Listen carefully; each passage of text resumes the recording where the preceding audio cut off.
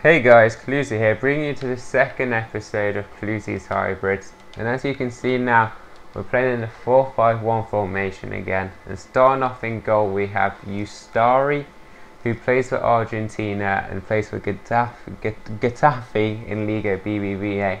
As you can see there, his stats aren't the best, but he makes up for it in the game. He is a great all-round keeper, and I recommend buying him. Coming up at the first centre back, when I get there we go, we have Wellington, I think it is. He plays for Malaga as well in the Liga BBVA. And he's not the fastest of centre backs, but his actual defending does make up for that. So another player who's very good to buy. Coming up at the other centre back, we've got Diakati. Plays again in La Liga, and again not the fastest of players, but makes up for it in his heading and defending of stats. Coming up at left back to link with the centre back, we've got Benegu. I have no idea how you say that. He plays for Toulouse, and again, this time he does have pace and also quite good defending stats, so a good player to have there as well.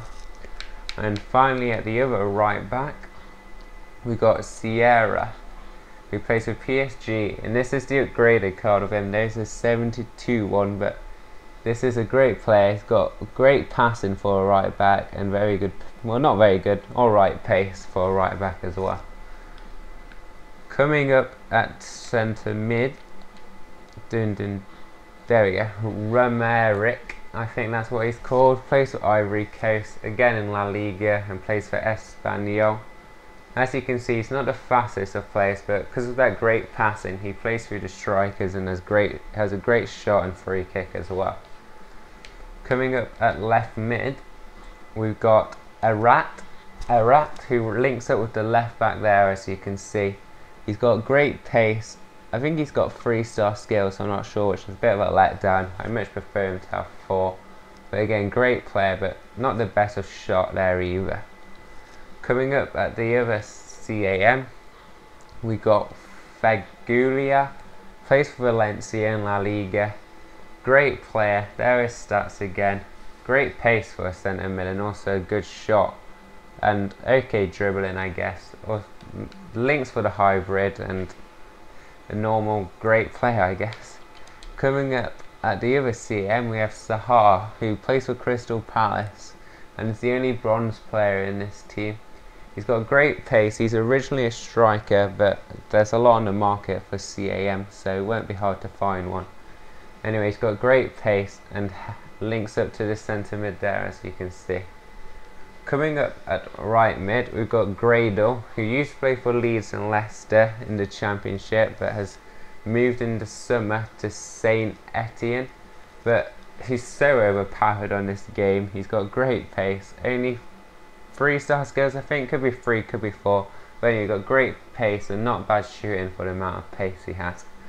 And finally, coming up at striker, we've got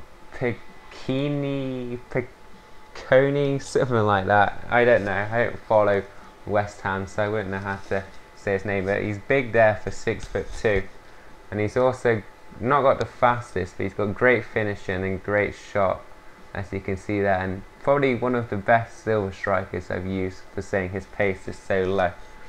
But anyway, that is the final team. It's basically a Ivory Coast / France / Ligue 1 team. It's great team, highly recommend buying them, and please tell me what sort of team you want to see next episode. When you see a bronze team or a silver team, just put it in the comments below and I'll happily make it for you. Anyway, thanks for watching guys, and see you later.